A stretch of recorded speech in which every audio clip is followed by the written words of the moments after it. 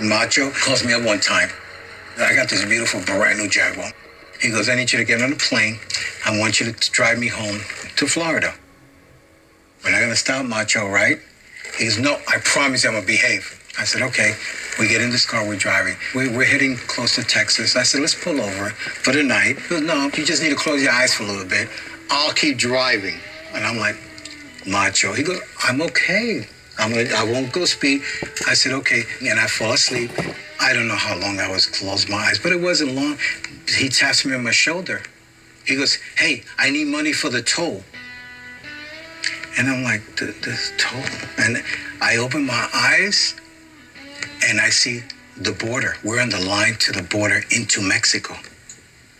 I'm like, what are you doing? The patrol looks and they wait for us to go into the security check.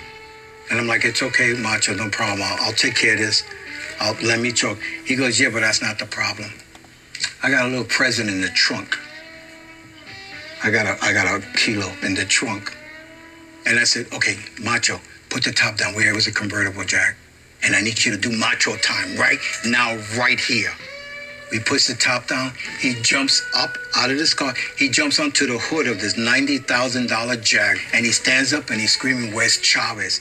Everybody went crazy. The Border Patrol comes. Everybody started, Camacho.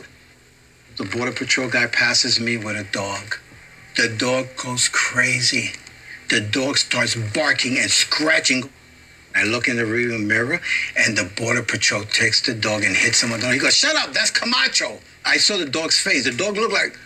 And they open the border, and they make us make a U-turn. We turn around. We get out of the border, and he is white as a ghost.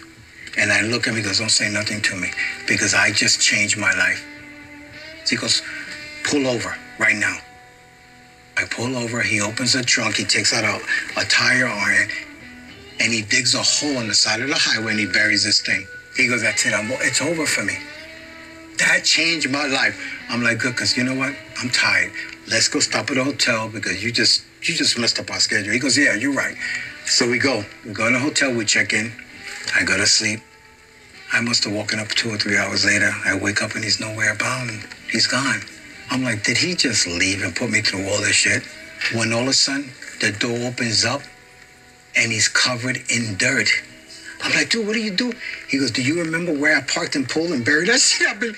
He spent the whole night just digging holes trying to find his lost treasure. I wound up dropping him off 2 days later. I said, Amy, here he is. I don't want to talk to him for a year.